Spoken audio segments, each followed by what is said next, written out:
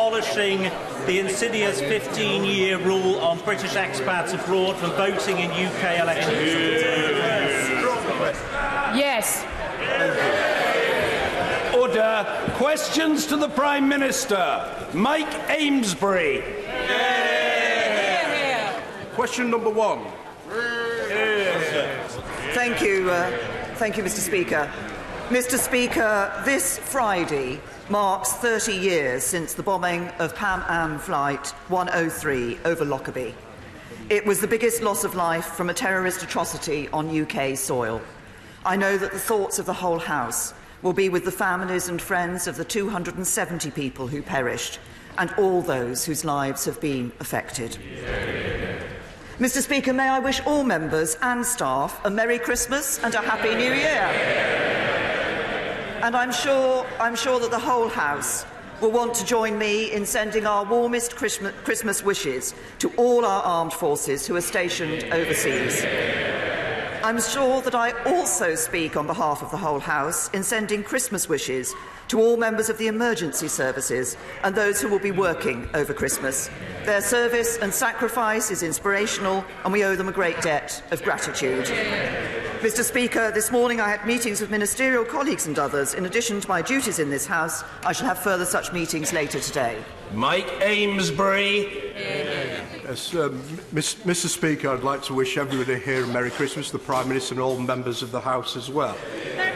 The Prime Minister may recall that during the first Prime Minister's questions of 2018, I asked her to do more to support the victims of the leasehold mis-selling scandal. Can I use the last Prime Minister's questions of the year to ask whether she's done anything about it or whether she's going to kick it into the long grass, as she has done with the meaningful votes?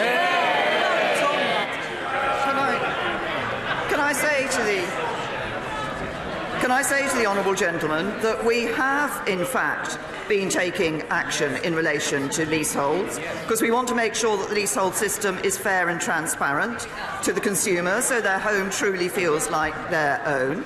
In July, my right honourable friend, the Housing Secretary, announced that no new government funding scheme will be used to support the unjustified use of leasehold for new houses, and our technical consultation on how to improve the leasehold market for consumers is now closed. We've had responses from almost 1,300 people and organisations. We're analysing the responses, and we will introduce legislation as soon as parliamentary time allows. Alberto Costa. Thank you, Mr. Speaker. Mr. Speaker, you will know that the issue of British nationals living in the EU and EU nationals living in the UK is a matter of the utmost importance to every member of this House. Given the comments made by the Prime Minister, her welcome comments when she came back from Salzburg about protecting the rights of EU nationals, at least those resident up until the 29th of March, in the event of no deal, can she confirm to this House that in the event of no deal, and I hope that won't be the case, that she will get a legally binding multilateral agreement with the EU on the issue of citizens' rights ahead of the 29th of March?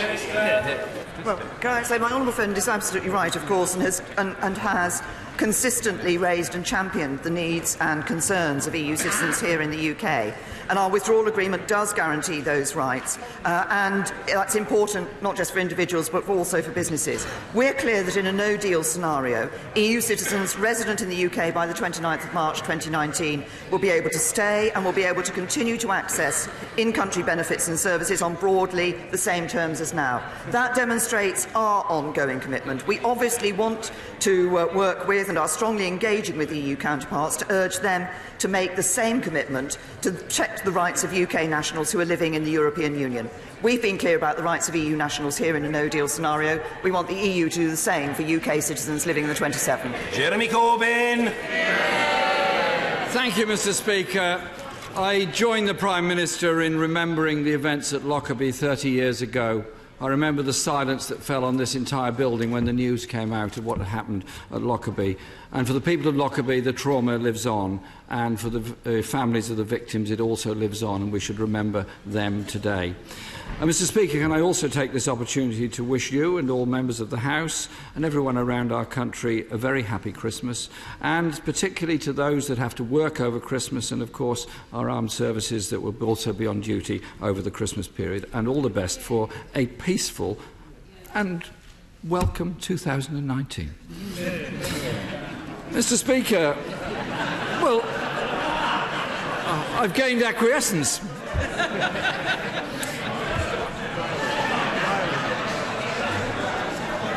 My Christmas good wishes do extend to everyone over there as well.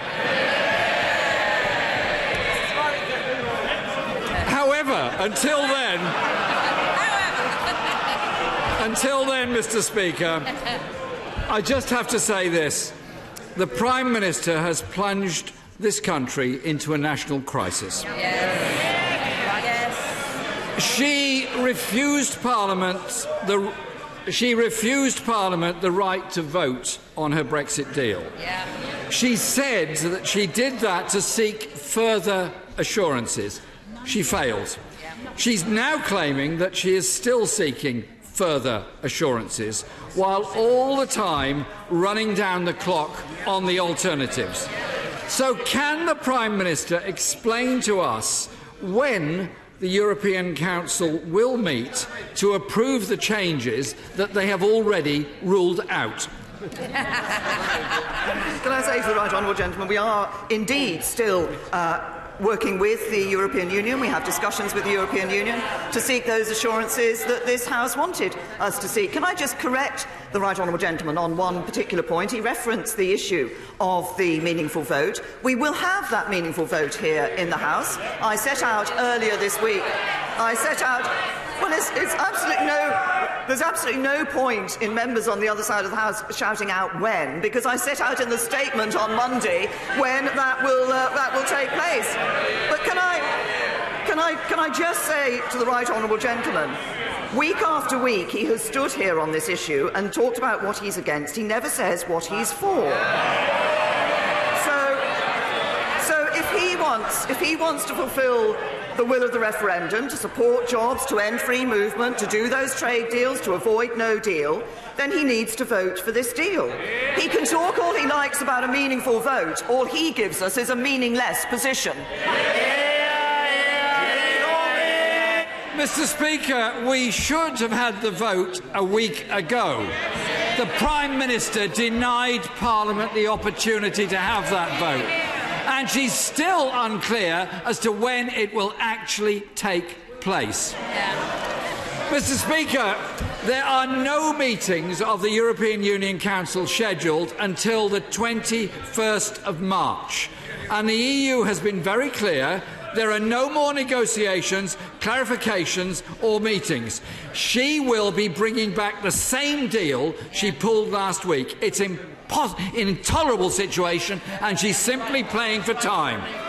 And on Monday, in a response to a question from the honourable member for Belfast North on the backstop, she said, "I am seeking further political and legal assurances in relation to those issues which can be achieved in a number of ways." The Prime Minister must clearly set out now how will she achieve these legally binding assurances before the House is due to return on the 7th of January. We will set out what is achieved in our EU discussions when we return in the new year, when we have had those discussions, when we bring those assurances back. Can I just say to the right honourable gentleman, he can get as angry as he likes about this issue, but it doesn't hide the fact that he has no Brexit plan.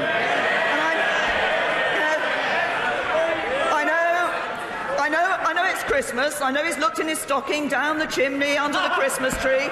He still hasn't found a Brexit plan. He has to accept his responsibility to deliver on Brexit. Order! You're normally, Mr Yassin, a most composed, almost laid-back individual. You're becoming very hot-headed. I'm worried for your own sake. Calm down. Be a good fellow. The Prime Minister. the right honourable gentleman has to accept his responsibility for delivering on Brexit. And, you know, there are some people that say that the Leader of the Opposition just going through the motions. What we saw this week is he isn't even doing that. Mr. Speaker, it's the Prime Minister who is supposed to be undertaking the negotiations. It's the Prime Minister that's failed to bring an acceptable deal back. And if she doesn't like doing it, then step aside and let somebody else do it.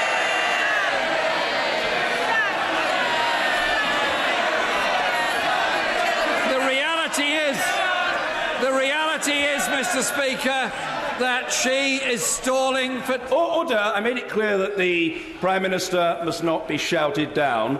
No one should even bother trying to shout down the Leader of the Opposition. It won't work against the Prime Minister, and it won't work against the right honourable gentleman. End of subject. Jeremy Corbyn. Speaker, the reality is that the Prime Minister is stalling for time. There is still no majority for her shoddy deal in this House. It isn't stoical, it's cynical. And as the Honourable Member for East Surrey said, we have displacement activity designed to distract from last week's failed renegotiation. The International Trade Secretary said, and I quote, "I think that it is very difficult to support the deal if we don't get changes to the backstop. I'm not even sure if the Cabinet will agree for it to be put to the House of Commons." So can the Prime Minister give us a cast-iron guarantee the vote in this House will not be delayed yet again? I say to the right honourable gentleman, we have been very clear about the process that we are going through, and we have been very clear about when the vote will be brought back to this House. Now, of course, the details of that debate have to be discussed in the usual channels in the usual way. But the right honourable gentleman made a response when I said he had a responsibility on delivering Brexit. Every member of this House has a responsibility to deliver on Brexit. This is because, and 80% of the votes cast for members of this House were for members of this House who stood on a manifesto commitment to honour the referendum and deliver on Brexit. And what people will say to the right honourable gentleman, if he fails to recognise that he has a duty, as has everybody in this House, to deliver on Brexit, that once again he's just bottled it. Mr. Speaker, the Prime Minister didn't answer my question about a cast-iron guarantee. She is the one that has denied Parliament the right to vote on this subject. So please, no lectures to Parliament when it's the Prime Minister that's denying MPs the possibility of a vote on this. We should have had a vote a week ago. We should now be debating practical alternatives. She is behaving in a disgraceful way that is frankly an outrage. Mr. Speaker, no deal would be a disaster for our country, and no responsible government would ever allow it. Just 2 weeks ago, the Chancellor said preparations for leaving with no deal could not be done in a matter of months. They would take years to complete. No deal is simply not an option. So why doesn't the Prime Minister stop the pretence and stop wasting £4 billion in a cynical attempt to drive her deeply damaging deal through this House? If the right honourable gentleman doesn't want to see money being spent on no deal, he's got an easy answer. Vote for this deal.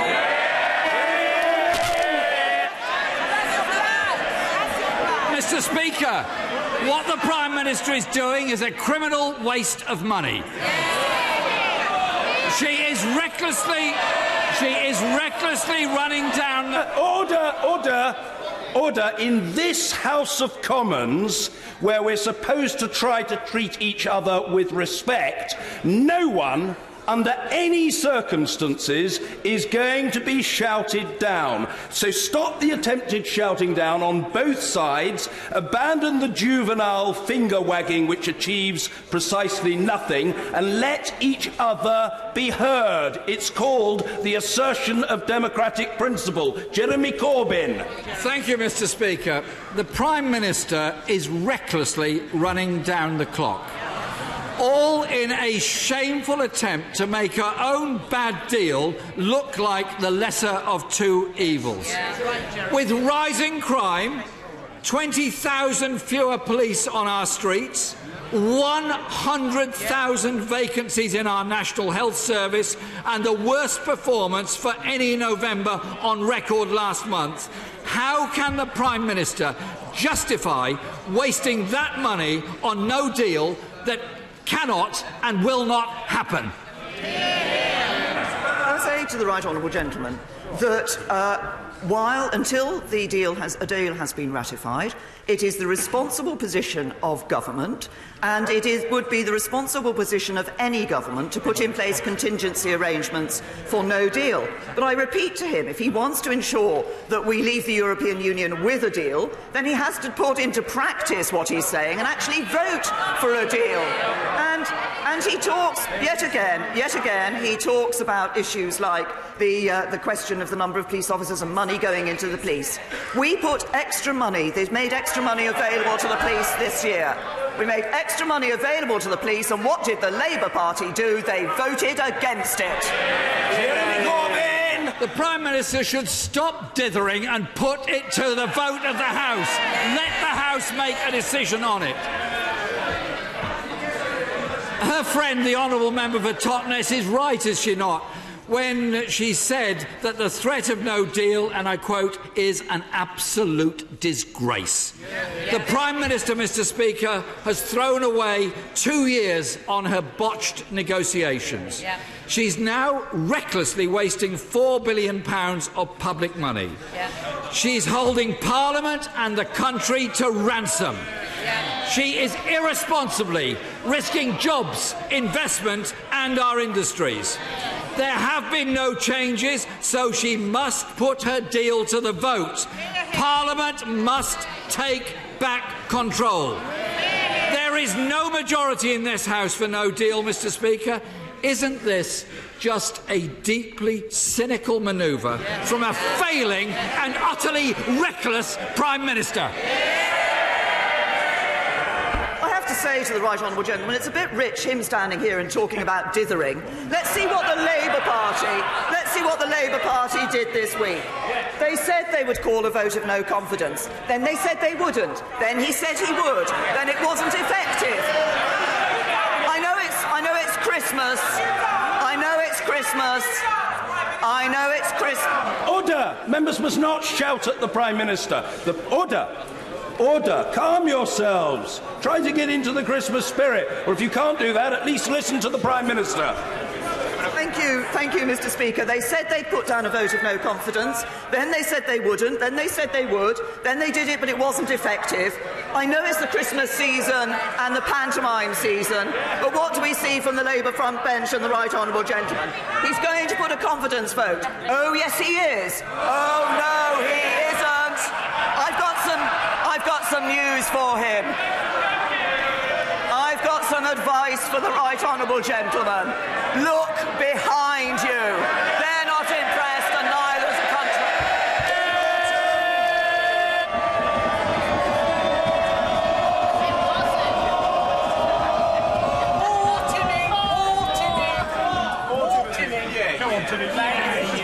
Calm. Mr. Speaker, may I wish the Prime Minister a well-deserved Chequers chillax over Christmas before the start of the new panto season, but on the basis that there may be £39 billion going spare in the new year, may I give her my priority Christmas list? No. Justice for the 1950s WASPy women, genuinely fair funding for Harpres schools in West Sussex, addressing the estimated £2 billion shortfall in children's social care, and for good measure, a vote of absolutely no confidence whatsoever in Her Majesty's opposition. Can Can I thank my honourable friend for his good wishes? In fact, actually, I won't be at Chequers at Christmas, but I will take his good wishes to apply wherever I am at Christmas. Can I say to the honourable gentleman that, as he will know, obviously we are putting more money into social care and more money into the various issues that he, I know, is concerned about. But I do agree with him that I think if there is any vote of no confidence in this House, it should be with the Leader of the Opposition. Blackford! Thank you, Mr. Speaker. Can I associate myself with the remarks of the Prime Minister on the atrocity of Lockerbie? And can I wish you and everyone a Merry Christmas, a time to be spending it with friends and family. I look forward to spending it on the Isle of Skye. Mr. Speaker, the British Chamber of Commerce, the CBI, the EEF, the Federation of Small Business and the Institute of Directors, they represent hundreds of thousands of businesses, and today they have said their members are watching in horror at the actions of this government. Watching in horror, Mr. Speaker. This Prime Minister and the Conservative Party are not fit for government. With 100 days left on the clock, this government has failed businesses. It has failed members of this House, and it has failed citizens right across the UK. Will the Prime Minister move aside and put a vote to the people? Can I say to the right honourable gentleman, first of all, actually, I think what is causing concern for businesses is the fact that Parliament has not been able to come to a decision because people...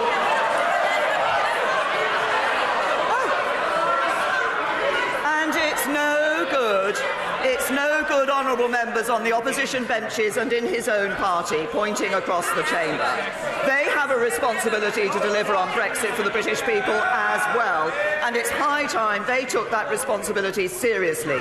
A deal that works for the UK, a deal that works for Scotland. That's what we're offering. It's supported by Tech UK, the Federation of Small Businesses, the Scottish Chambers of Commerce, the Scottish Whisky Association, the Scottish Fishermen's Association, Oil and Gas UK. They're supporting the deal. Why isn't he? Well, if the Prime Minister thinks the deal is worth putting to this House, why did she pull the vote? The SNP will not stand by and watch this Prime Minister wreck our economy and rob our citizens of their rights. Mr. Speaker, yesterday, alongside other opposition party leaders, the SNP tabled a motion of no confidence in this shambolic government. When the official opposition fails to step up, the real opposition to this Tory government will step in. The Prime Minister is now running scared and denying to give time to our motion for fear of the result. Prime Minister, are you so frightened of defeat that she will deny the Parliament another vote? Can I say to the right honourable gentleman, we've been clear that Parliament will have a vote, a meaningful vote on the deal. We have set out when that will be. But he talks about the questions of dealing with the Scottish economy. If he's concerned about the Scottish economy, why is it that the Scottish Government has taken measures that mean that people earning £27,000 or more in Scotland will be paying more tax than in the rest of the UK? That isn't good for the Scottish economy, and it isn't good for the people concerned. Andrew Bridgen! The Prime Minister was completely correct to castigate the party opposite for their deeply flawed plan to snatch shares in private companies. So will she join me in also condemning the South African Parliament, who are currently taking powers to seize land from their own citizens without compensation and solely based on the colour of their skin? Mr. Speaker, this is not only wrong, it is also risking putting another African country from a breadbasket into a basket case. Well, can I say to my honourable friend that I recognise the concern that he's expressed about this issue. It was an issue, the question of land reform was one which I raised with President Ramaphosa when I visited South Africa in August. We recognise the concern there is and the need there is for land reform. But President Ramaphosa has consistently stated that violent and illegal land seizures will not be tolerated, and he's also consistently said that the process should be orderly within South African laws and take into consideration both the social and economic impact. We want to see a process that is fair and a process that, while it recognises the need to deliver on land reform, does that in a way that is fair to all South African citizens. Grahame Morris. Thank you. It's only a few short months since the Prime Minister promised us an end to austerity. So why, at a time when demands on council resources in deprived areas like mine are increasing and indeed health inequalities are widening, does the Prime Minister believe that it's right to cut the public health budget for County Durham by £19 million and increase the public health budget in affluent Surrey by £14 million? Say to the honourable gentleman that obviously there are funding arrangements that apply across in terms of the decisions in relation to these sums of money.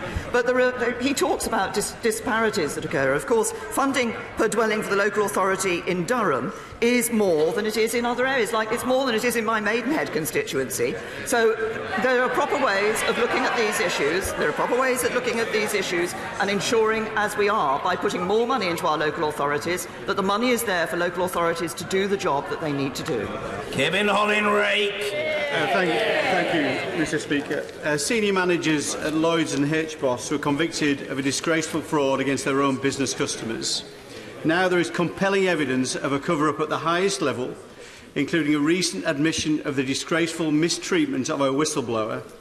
And this week, the compensation scheme for victims was described by the QC, Jonathan Laidlaw, as partial to the bank's interests.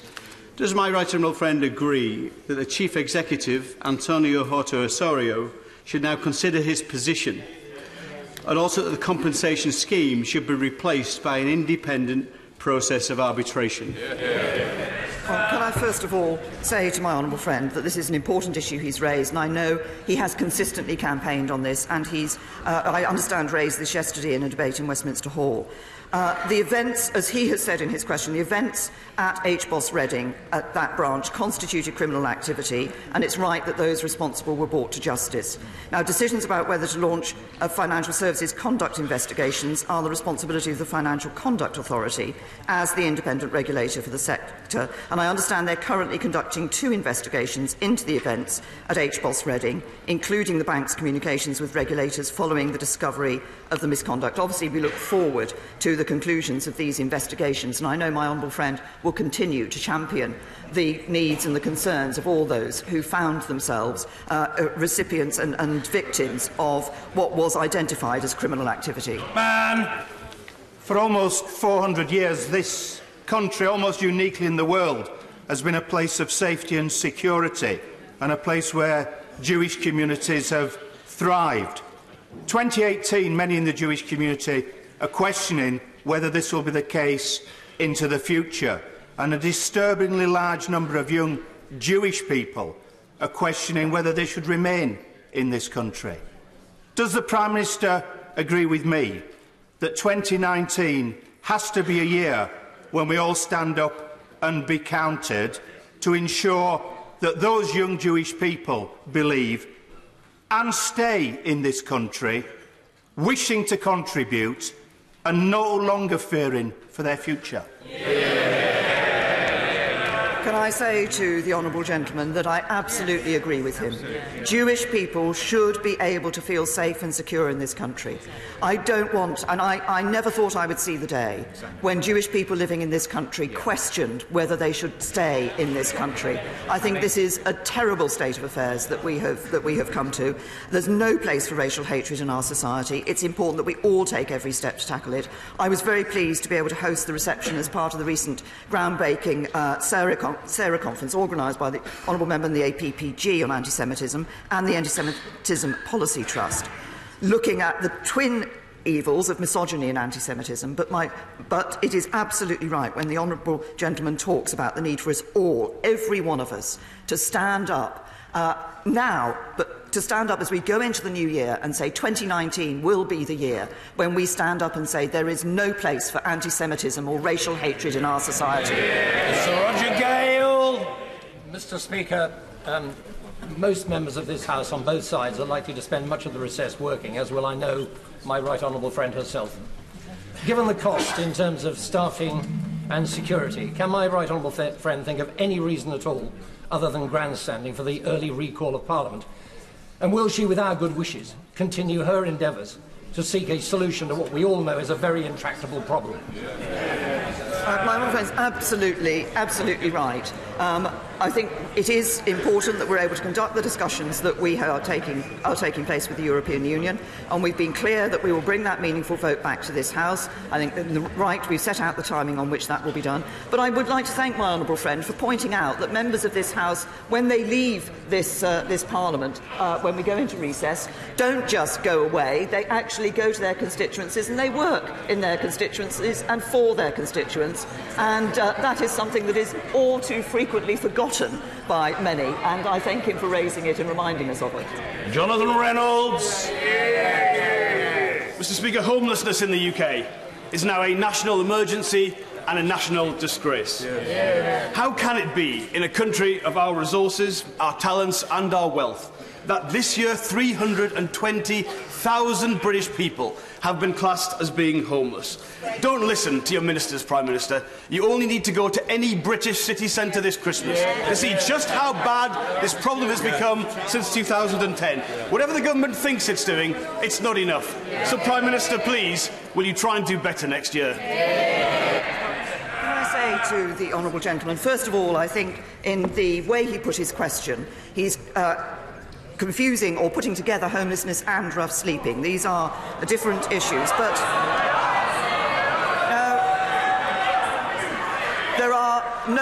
nobody should have to sleep rough on the streets of this country. That is why we are taking action against it. But he raises the wider issue of homelessness.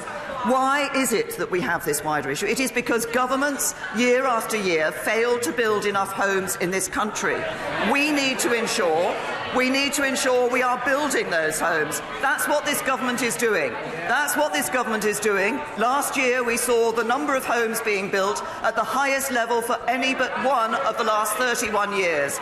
And if he wants to ensure that there is a variety of housing available to people in this country, it is this government that has ensured that councils can borrow more to build more houses. And what did he and the Labour Party do? They voted against it.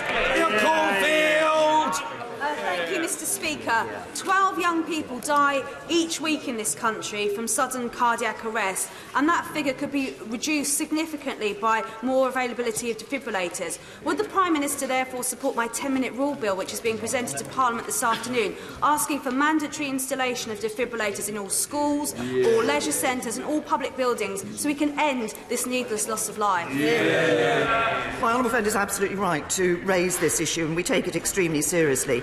And we're certainly committed to encouraging all schools to acquire defibrillators as part of their first aid equipment, and the Department for Education has been working with the NHS to make these life-saving devices more affordable.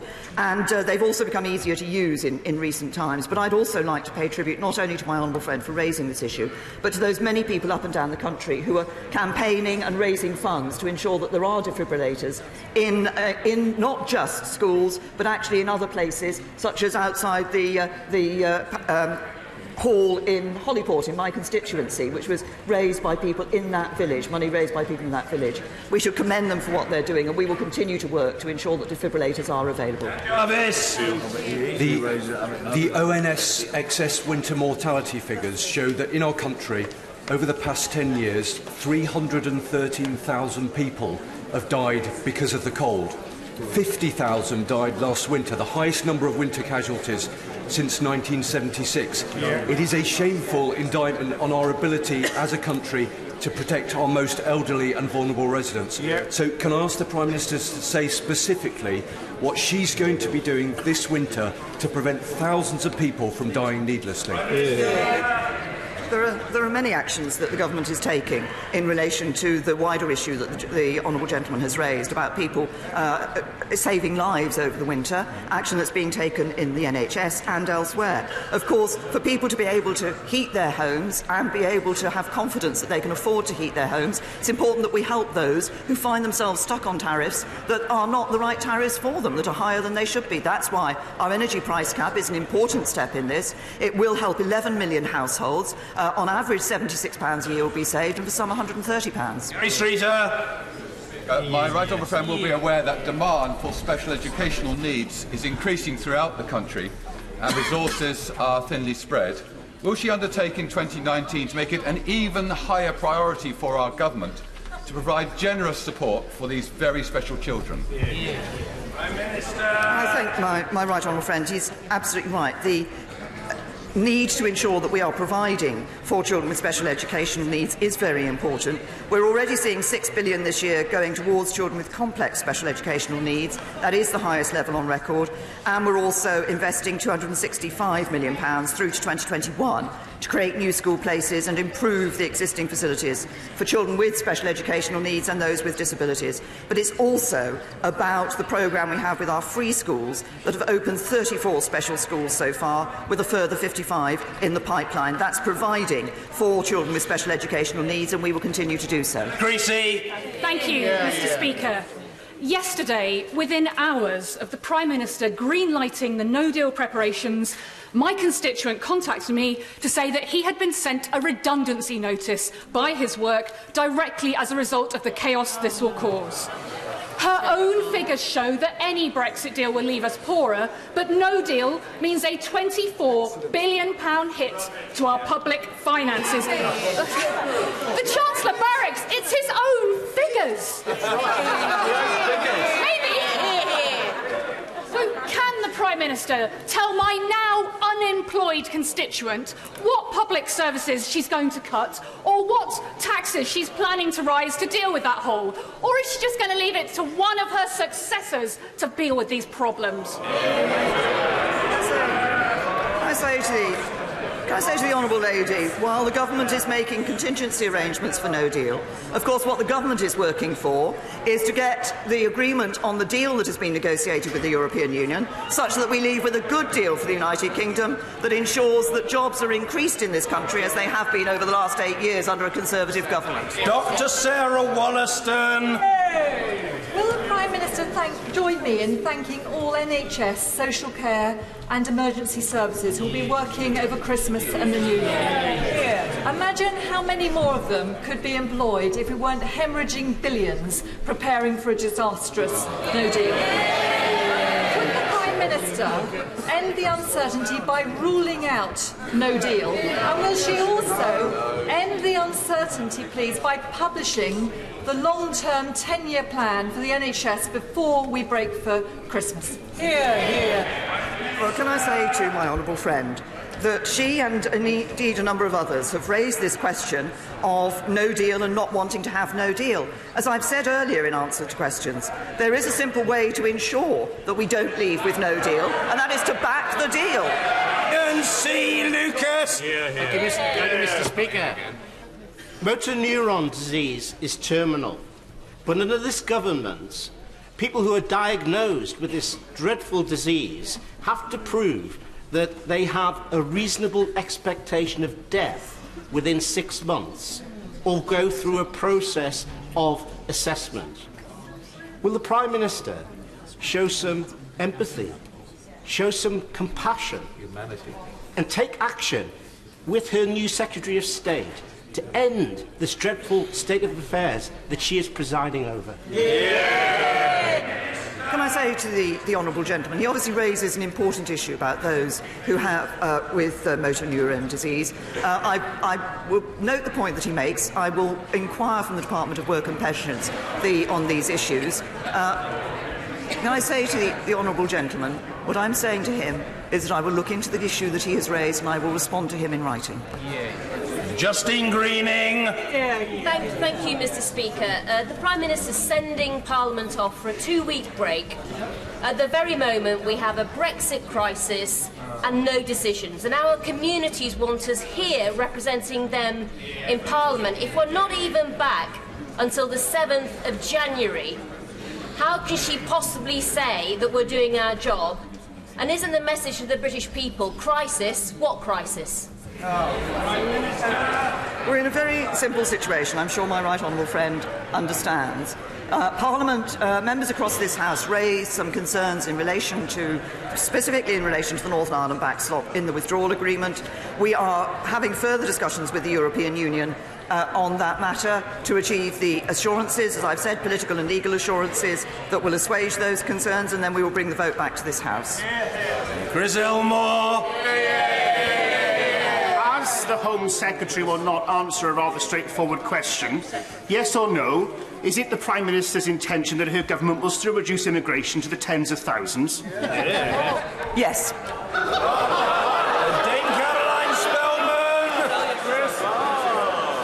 Mr. Speaker,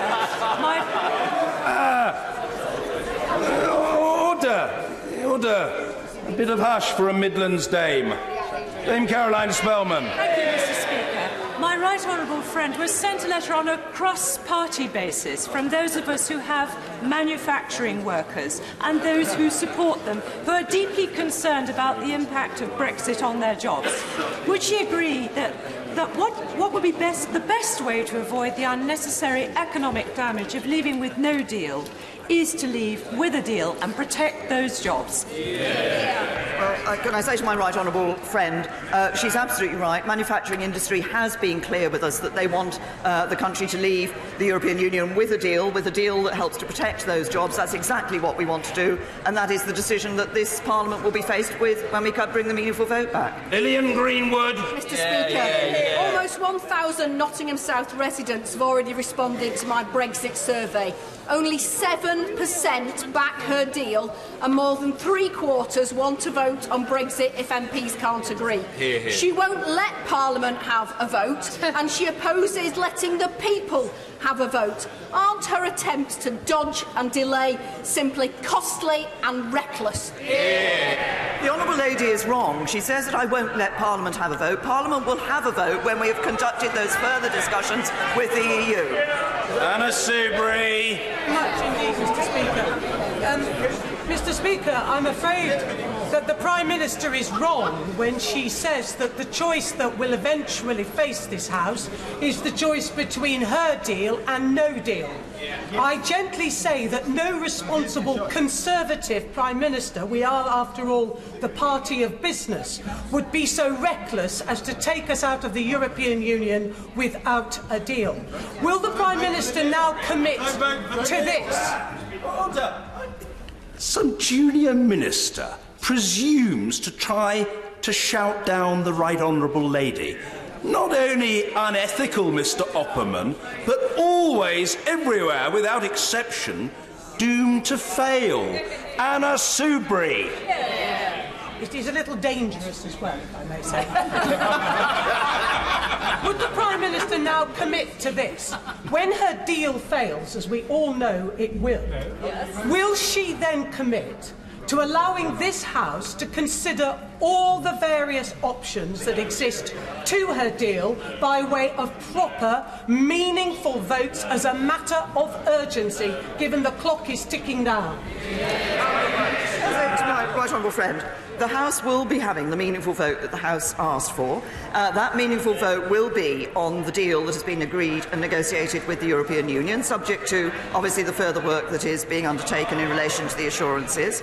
But what I also say to my right honourable friend, and I've recognised her concern that she and others have raised about no deal, I come back to the point that the only way to ensure we don't leave with no deal is to ensure that we leave with a deal. Mary Glendon. Thank you, Mr. Speaker. Will the Prime Minister quickly intervene to overcome difficulties at the Home Office which are obstructing my constituent, Laura Smith, from accessing her vital medication, Dronabinol, and which may mean she will have to face unaffordable procurement costs plus hundreds for the drug itself? I say to the Honourable Lady, the Home Secretary is obviously on the bench and has heard the question. I will ask him to respond to her. Philip Davis. The Prime Minister originally said that if we left the EU without a deal, we wouldn't pay them any money. She's more recently said that if we leave without a deal, we would have to pay them some money.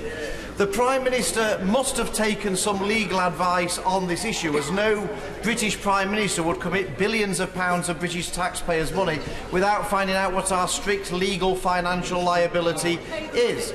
So, given that, can she set out exactly what that legal advice is on how much money we would have to give the EU if we left without a deal, upon which sections of the EU treaties those financial liabilities stem from, and how much she would give over to the EU if we were to leave without a deal? That is information that this House needs to know and the EU needs to know. I'm a generous man, Mr. Speaker. I'm a generous... Order! I'm not having the honourable gentleman shouted down. The honourable gentleman will complete his question. Mr. Philip Davis. I'm a reasonable and generous man, Mr. Speaker, so if the Prime Minister doesn't have that information to hand, then perhaps she would write to me after this session with the answers to those specific questions. Can I say to my honourable friend that I don't have the answers to all of those questions straight to hand, and I will indeed write to him. Speaker Grant. Thank you, Mr. Speaker. Immigration from the European Union has significantly benefited my constituency economically, socially and culturally, as it's benefited all 650 constituencies in these 4 nations.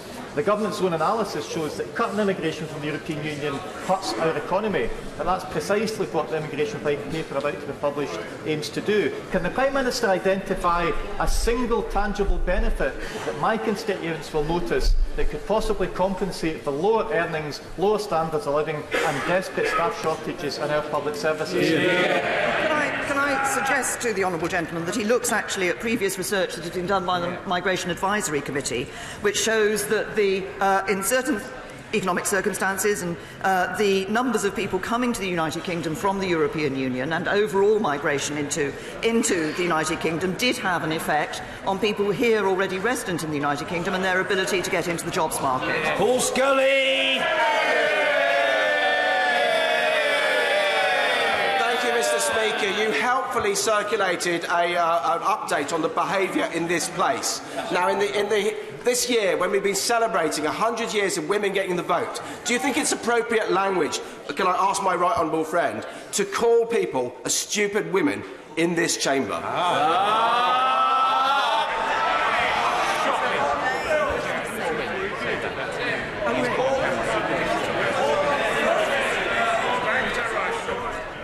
Can I say to my honourable friend that I think that everybody in this House, particularly in this 100th year anniversary of women getting the vote, should be aiming to encourage women to come into this chamber and to stand in this chamber, and should therefore use appropriate language in this chamber when they are referring to female members. Mr. Nigel Dodds. Thank you, Mr. Speaker. Can I join with others in wishing everybody a very happy Christmas and a peaceful New Year?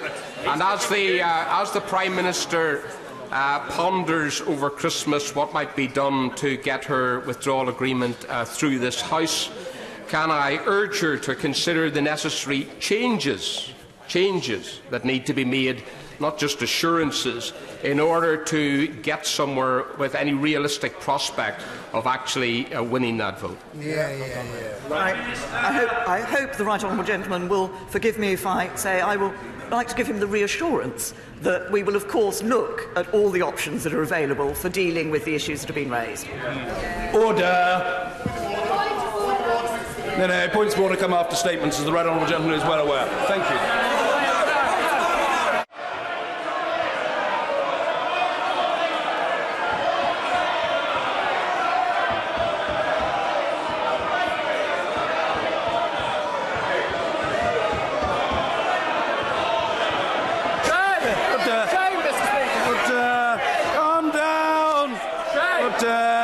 calm down. I don't need any advice from the honourable lady.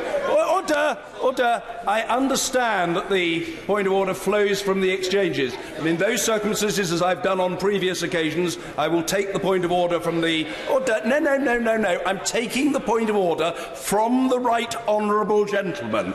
I will be the judge of these matters. Point of order, Sir Patrick McLaughlin. Mr. Speaker, you may not have seen during the exchanges in Prime Minister's questions that when the Leader of the Opposition sat down, he muttered words which were quite clearly visible, accusing the Prime Minister of being a stupid woman.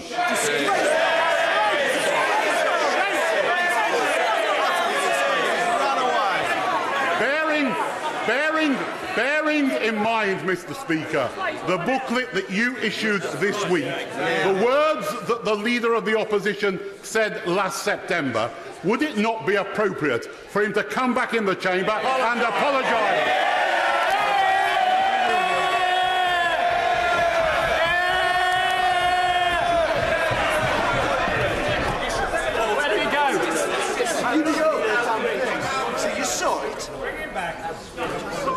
I'm pleased to respond to the right honourable gentleman's point of order. As he rightly surmised at the start of it, I saw no such thing. I am not making an allegation, and I am not denying or seeking to refute that of the right honourable gentleman. I cannot be expected to pronounce upon that which I did not see and which was not witnessed by my advisers and which I did not hear and which was not witnessed by my advisers. Order. I don't need any advice in how to respond to a point of order from the right honourable gentleman, which is what I'm doing. What I say in response, with all courtesy to the right honourable gentleman, who's perfectly entitled to have raised that point of order, is that it is incumbent upon all members of this House to operate in accordance with its best conventions and to follow the conventions and courtesies. If a member has failed to do so, that member has a responsibility to apologise. He is quite right to say that. What he cannot, and I'm sure does not expect me to do, is to pronounce a verdict in a circumstance which I did not witness, either in terms of seeing anything or of hearing anything, and neither did my advisers. And I will leave it there. And it's perfectly... Order. It is perfectly proper that the right honourable gentleman raise the matter. I have responded to it, and there can be no further to that point of order, because I have... There can be no further to that point of order on that matter, for the simple reason, as he acknowledges with his nod of assent, that he's raised it with me and I have responded to it. Point of order, Mr. Is it on an unrelated matter? No, I've already... All right. I'm not going to take lectures from members. I will take... It is normal convention in this place that when a matter has been addressed, again part of the conventions and courtesies of this House, that people recognise that you don't have repeat points of order on exactly the...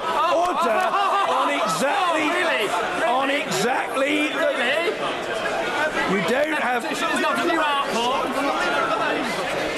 You don't have repeat... You don't have repeat points of order on exactly this order on exactly... Every week we do. On exactly the same matter. I am perfectly prepared to take a point of order on the matter from the Leader of the House. We have heavy business today, some of which is government statements, and with which we will, in due course, preferably reasonably soon, need to proceed. But I will happily take the right honourable lady's point of order. Thank you, Mr. Speaker. I would just like to ask, after your finding there that individuals who are found to have made unwelcome remarks should apologise, why it is that when an opposition member found that you had called me a stupid woman, you did not apologise in this chamber? No. I'll deal with the point.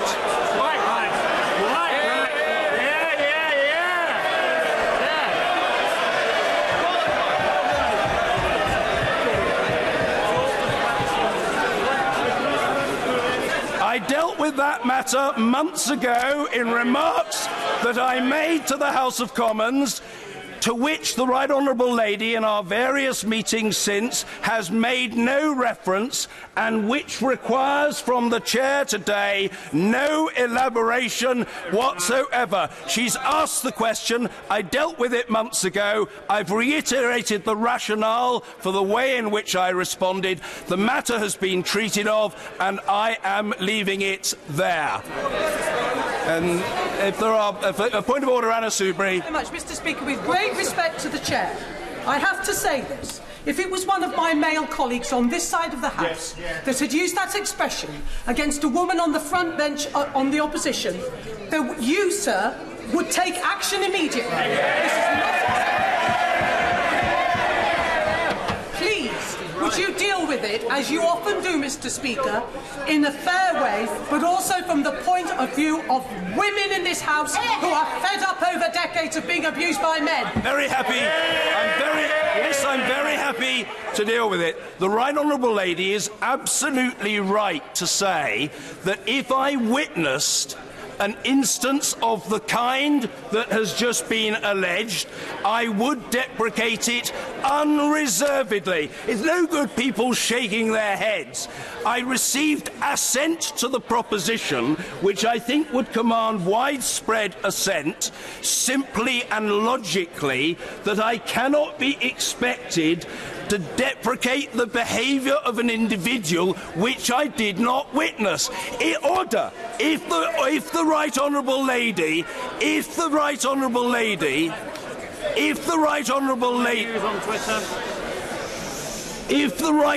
Lady is asking me whether I deprecate without reservation the use of such language, yes, obviously, absolutely I do, without any hesitation. But I cannot be expected to pronounce judgment in a particular case on a given individual when I wasn't privy to the circumstances. But if she's asking me, is that language unacceptable? It is. No, she's... Very well. Point of order, Anna Soubry. If I and other colleagues, who I can see the phones, clearly the evidence exists, if we bring it to you within the next, 2 minutes, would you then, Mr. Speaker, take action? Because again, I make the point, if it was a male on this side, I think you would against a woman on the other side. The answer is that it, forgive me, but it is incumbent upon a member who has erred, who has used inappropriate language and behaved improperly, to come to the House, to come to the House. It is incumbent upon that person, to recognise the misconduct and to apologise for it. If members produce what they regard as evidence, of course it is order. If members produce what they regard as evidence, it is order. If members produce what they... I'm in the middle of... No, what I say to the honourable gentleman, the member for Braintree, is please have the courtesy to allow me to respond to the Right Honourable Lady's point of order. If evidence is produced, it will be considered, and I will take professional advice, as fair-minded people would expect me to do. Point of order, Vicky Ford. Mr. Speaker, could you confirm that it is not acceptable parliamentary language to call a woman a stupid woman in this House? And as regards the point of order from the Leader of the House, may I add the words, me too? The answer is, I've already made the response to that point perfectly clear. So, forgive me, I treat the Honourable Lady with courtesy and respect, and she's perfectly entitled to raise a point of order. But of that point, I have already treated. Point of order, James Cleverly. In the leaflet you distributed, you make the point, very rightly, that we are all honourable members. Our word is therefore evidence. I saw it, sir. I saw him say it. Yes,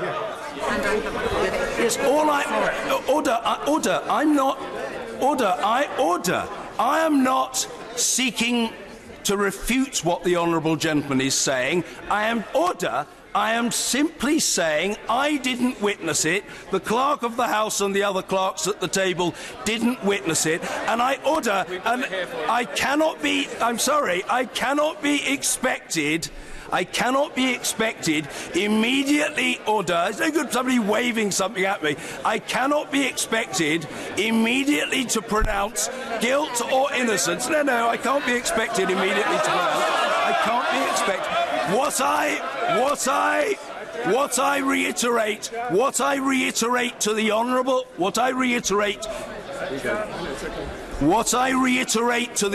order, I'll deal with it in a moment. What I reiterate to the Honourable gentleman is that members are responsible for their own conduct and should apologise if they have committed a misdemeanour. It's no good a member standing by the chair and trying to show me something. I would say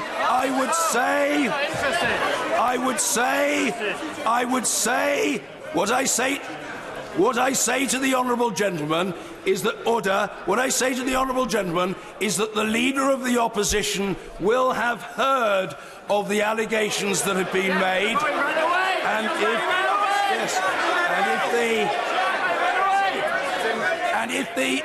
he will have heard the allegations,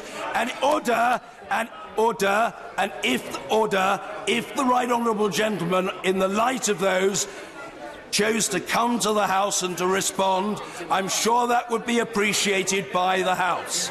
I'm sure it would be appreciated by the House. Point of order, Dame Margaret Beckett. Thank you, Mr. Speaker. I understand the observations made by the Right Honourable Lady opposite, and I hope I bow to no one in my wish to see the courtesies of this House observed. But do you believe that it is in order for what appears to be becoming almost an orchestrated riot to take place?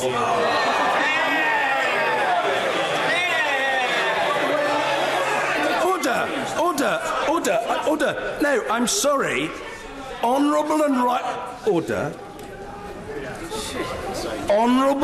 right honourable members have raised points of order, and they have been heard and they have been answered. The notion that the Right Honourable Lady stands to raise a point of order and is then shouted down is order. Don't know to me. That is exactly what an attempt was being made to achieve, and it's not going to work. Point of order, Dame Margaret Beckett. Certainly, Mr. Speaker, it does seem to me, and I have been in this House for some many years, that an attempt is presently being made to shout you down. There is much serious business before this House, and I would be astonished if a single one of our constituents does not view these scenes with utter contempt. Well, I thank the Right Honourable Lady for what she has said. Yes, of course, I'll come to the other members. Point of order, Dr. Caroline Johnson.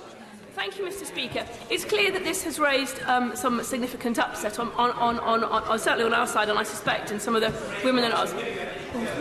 I said the issue of the Leader of the Opposition being alleged to have called someone a stupid woman, our Prime Minister of our country, a stupid woman, has clearly caused high feeling. It is also clear that many honourable and right honourable members have evidence to show you, and I'm really grateful that you're willing to look at that and then to take the advice that you need before coming back to the House. Can I ask within what time frame you expect to be able to do so?